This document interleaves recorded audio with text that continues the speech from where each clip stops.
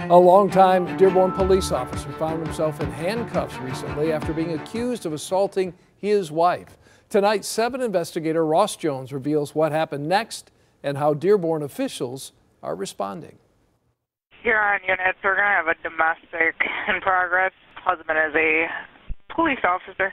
The call came in on January 28th, just after 10 p.m.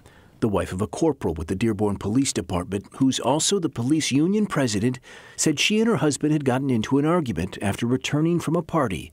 She tried to leave, she said, and he assaulted her. He slammed the door in my face 3 different times, and then he pulled me out of the car and twisted my arm so hard I can't move it. It feels like it's broken.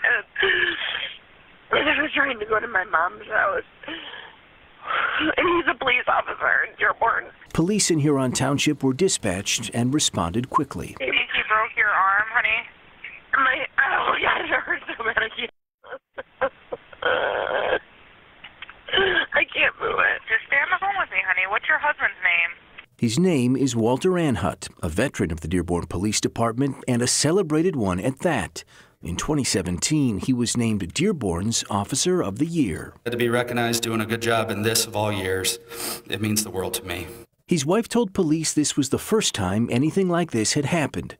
Anhut later told officers he was concerned his wife was too intoxicated to be driving. But when questioned further by police, he declined to answer, the report says, and told officers there's no probable cause here. Huron Township police officers disagreed, concluding that Anhut was the aggressor and arresting him that night for domestic assault. But Wayne County's prosecutor did not bring charges after Anhut's wife did not cooperate. Perpetrating domestic violence is a choice. Oftentimes people conflate it with an anger management issue, and it simply is not. Johanna Kanonen is the Director of Law and Policy for the Michigan Coalition to End Domestic and Sexual Violence, and says domestic assault within police forces is happening at alarming levels. It's imperative that we hold them to a higher standard because they're here to serve the public, and perpetration of domestic violence just shouldn't be tolerated. Through a spokesman, the Dearborn Police Department says they initiated an investigation after Anhut's arrest, and at its conclusion, the officer was suspended in accordance with our disciplinary and professional conduct policies. We expect officers to uphold our high standards of professional conduct at all times.